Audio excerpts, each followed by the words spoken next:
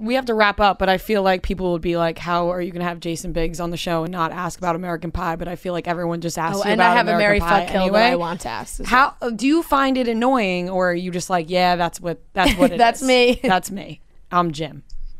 Yeah, I don't find it annoying. I think there might have been a period early days after it came out where, especially, depending on where I was, I was younger then, and I would go to like bars and, particularly if I was in a bar, like in a college town, and I was actually talking about this with Jeff Lowe just a few minutes ago about like the frat guy, that's a big demo for me.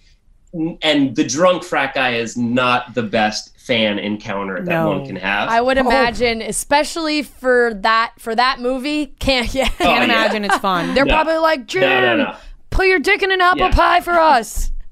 Or just put your dick anywhere. They'd probably just be like, put your dick in this beer or put your dick in this. Yeah, totally. Put it here. Put it in my hands. I'll jerk you off right now. Yeah. I'll let you fuck me. Just do it. Where do you put it in? You're Jim.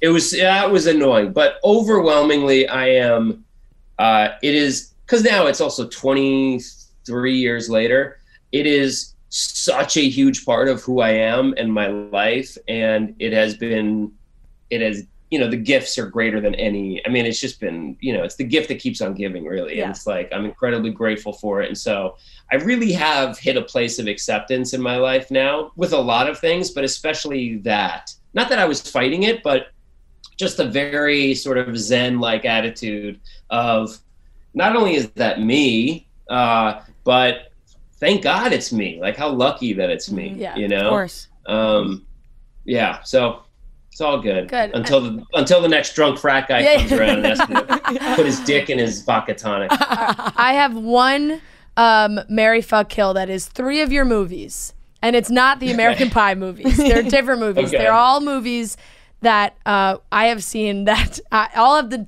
word girl in them, which I thought was a nice coincidence. Boys and Girls, My Best Friend's Girl, and Jersey Girl. Okay. Mary Fuck Kill of those 3 movies. All right. So My Best Friend's Girl, Jenny was in. That's basically where we met. Yes. So I'll go marry. Okay. Marry My Best Friend's Girl. Fuck Jersey Girl, I guess. Why not? It's Ben Affleck. J-Lo. Ben Affleck. Yeah. Ben Affleck, J-Lo, Liv Tyler. It's a very pretty movie. Yep. A lot of handsome there. So let's fuck Jersey Girl and then let's kill Boys and Girls. Because that's I have no regrets ever, but boy, that was something. That know movie. what's very funny though? It's funny to hear you say that because I, a few years ago, went through like a week where I watched like every Freddie Prinze Jr. movie. I just was like, I just decided I had like a crush on like late 90s Freddie Prinze Jr. and watched everything that he did. As one would. As one would. And, as you do. And Where does Boys and Girls rank? Yeah, Boys and Girls was one that I was like, huh. How did this get made? Yeah.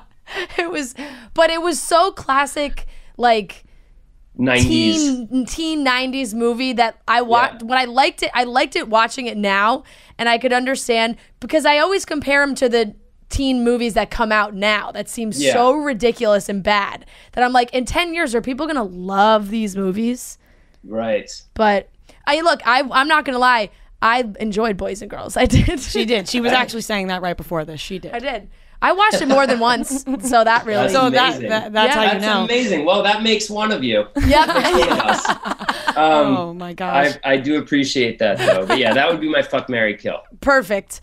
Jason, thank you so much for joining us. Everyone can watch Cash at Your Door on E! Tuesday nights at 11 p.m. Eastern. Yep. Honestly, if you're trying to get on Beat Rhea and Fran, this is a good way to practice. Yeah. Watch Cash at Your Door, and then you can see if maybe you can beat Rhea and I in some trivia. And by the way, I don't know for sure, but I do think we had some early 2000s Disney questions on there, actually. Perfect. Then we're tuning in.